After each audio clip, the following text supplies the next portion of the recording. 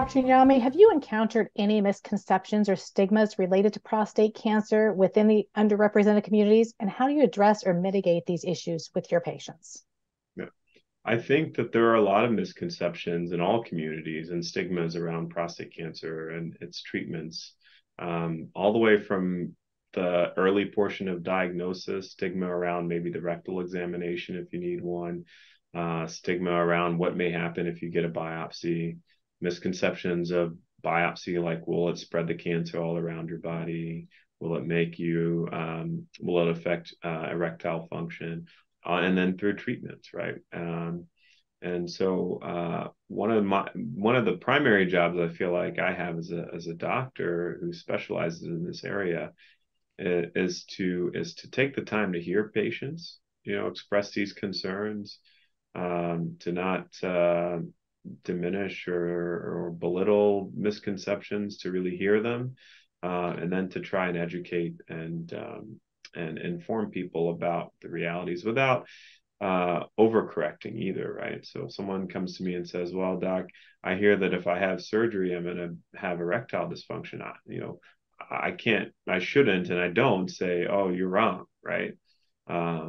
But I might say, well, that's true. If you have poor erections before surgery, the likelihood that they're going to get better is really low, and they're likely to go away or diminish. But if you have good erections, that there's a chance with certain techniques that they can't come back and will come back. And then I usually quote, something like 50% of men who have surgery and or radiation will have some erectile dysfunction, within the 5 years following their treatment. So it's important to have a level ground where we share information candidly.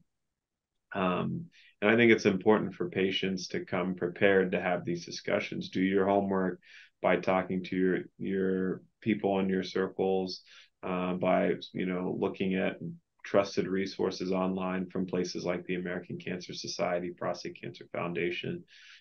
Cancer centers produce their own information, and be prepared to have these discussions.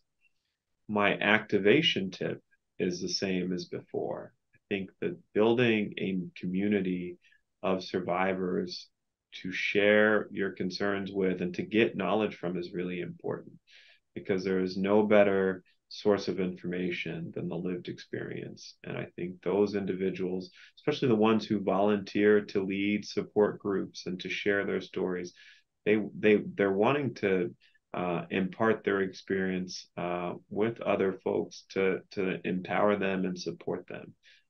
So it's usually a really fantastic community to support understanding your diagnosis and what your journey is going to be like better, and also a place to go to once you've experienced some of these things, right? It's not just about the misconceptions up front and stigmas up front, but a post diagnosis and treatment, there are other concerns that may come up, and having the right network can sometimes help you navigate finding the solutions and the resources that are going to support you best.